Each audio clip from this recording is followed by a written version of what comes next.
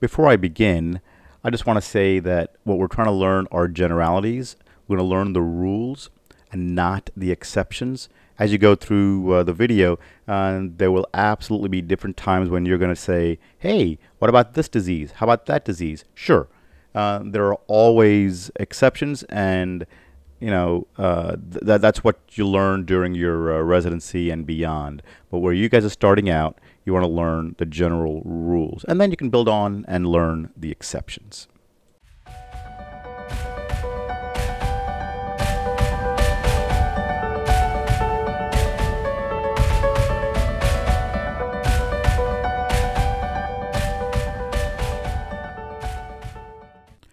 Today we'll talk about the neuro-axis, what it is, why it's important, and why you have to learn all aspects of the neuro-axis to be proficient in clinical neurology.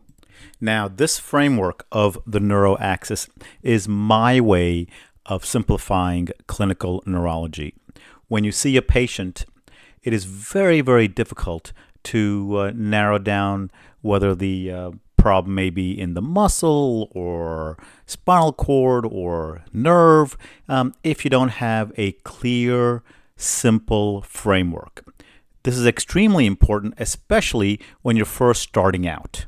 Now, obviously, once you're into clinical neurology, whether you're an advanced student or a neurology intern or resident, you may not need this framework.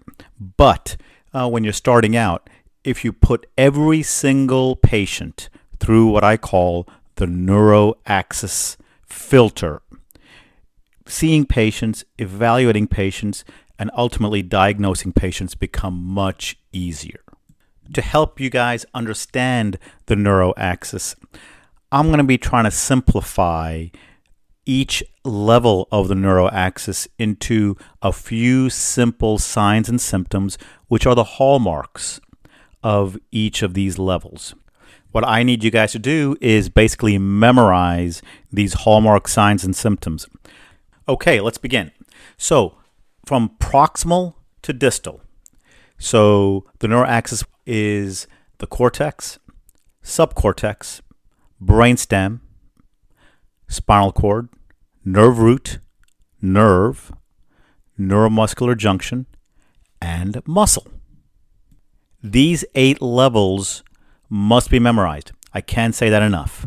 Memorize these 8 levels, and now let's start talking about the hallmark signs and symptoms of each of these levels. From a learning standpoint, I will not simply give you these hallmark signs and symptoms. What I want you to do now is to open the books and start reading about each of these levels. On part 2 of this series, we will discuss muscle. What is a muscle disorder called? What are the hallmark signs and symptoms of a muscle disorder? What are the prototypical diseases that we can think about when we think about muscle disorders? These and other questions will be discussed and answered in part 2 of the series.